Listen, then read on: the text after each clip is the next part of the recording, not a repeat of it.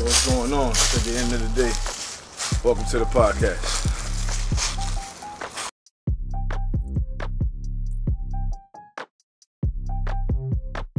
The final G-Track Pro video, part 2. Maybe. You want to make sure, you know what I'm saying, if you purchase that mic, make sure it's the best mic for you. And the G-Track Pro from Samson, I mean, I definitely like the mic a lot. And I made a couple of videos already here on the channel. I put the playlists in the corner. You want to check those out. A lot of people still click on them to this day. And I hope you like them. You know, definitely leave me some comments. Now, G-Track Pro professional USB microphone with audio interface. Here we go. Never really got into the website before. Here's a few of the accessories right here. I've done videos on these already. A lot of these, the G-Track Pro pop filter, the spider shock mount, as well as the microphone arm. The one I have is actually not listed here, the specific size. But I've done videos. I'll link them in the in the corner here. You can get the playlist, they'll pop up. You can see all those videos if you're interested.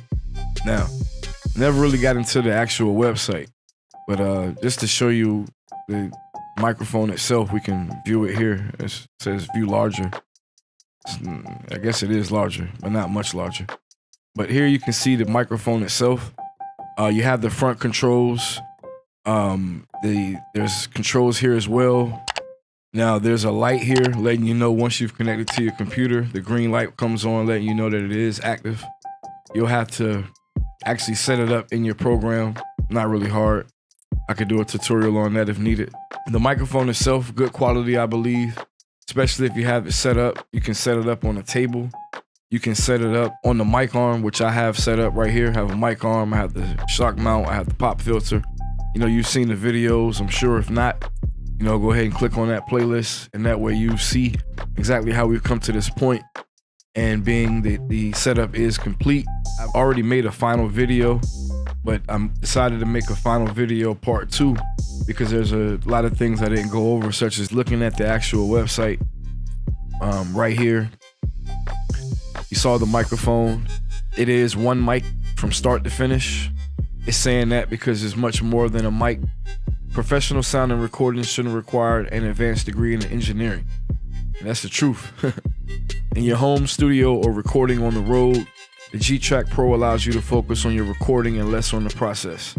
The G-Track Pro is a USB microphone with an instrument input and mixer for recording 2 independent audio channels at one time. With the ability to capture your audio at 24-bit resolution, your recordings will deliver extremely detailed, high-resolution results. With plug-and-play connectivity and a straightforward design, G-Track Pro is the right choice for musicians, podcasters, or streamers. And, you know, whether you're, you know, one of those people that's a podcaster, a streamer, or a musician, as it says, I'm sure you'll find this microphone to suit your needs, considering the abilities that it has. For one, the controls on the front, you have separate controls for the audio input. If you have an instrument coming through or another audio source that you want coming through, such as the computer itself, if you want to have that input, because it is an audio mixer, so it's something that can adjust the levels of the input. You would have the computer sound coming in maybe, and you'd have the microphone setting. Both of those can be adjusted separately. They're 2 different channels, along with the master volume that you're going to hear when you're monitoring if you attach headphones as well to the microphone.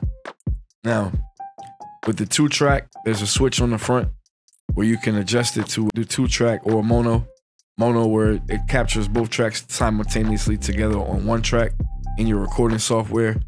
2-track is where it separates it, whether or not, you know, depending on the application you're recording to, it may record it in the same channel, one in left and one in right, or it may actually just give you 2 separate channels to work with in the recording software. You're gonna have to do trial and error, you know, depending on the application that you use. But all in all, this mic definitely will get it done.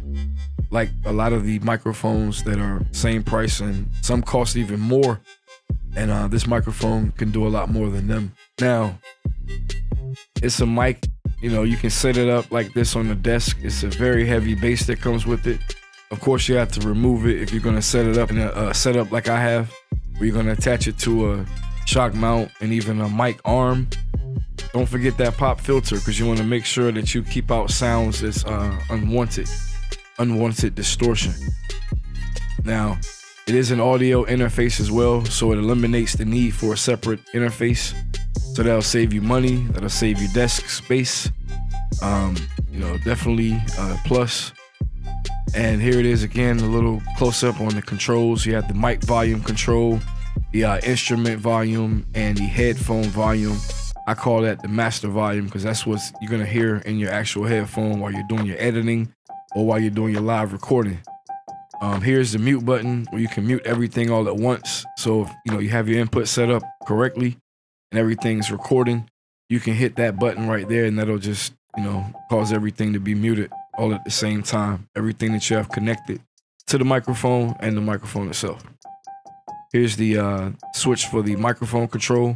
We have the 3 different cardioid, omni, figure 8, as well as over here you have mono and 2-track selection if needed, where you would separate the 2 tracks, one being from the instrument control or instrument input, and the other the mic itself.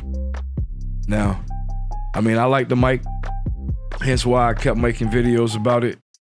I wanted to make sure that I picked one that was pretty good, to make sure that if I had future projects to work on and they recorded some desktop mic, something that I could hang on an arm, that it would do both of those purposes, and this have met those purposes very well. I would recommend it to anybody to buy, especially if they've already tried mics in the past, and Blue Yeti and stuff like that. I heard of that mic, around the same price. But this is something that I've used personally. I'll continue to use, at least for the time being. If you like it, leave a comment, like, share. Make sure everybody else know that it's a good microphone.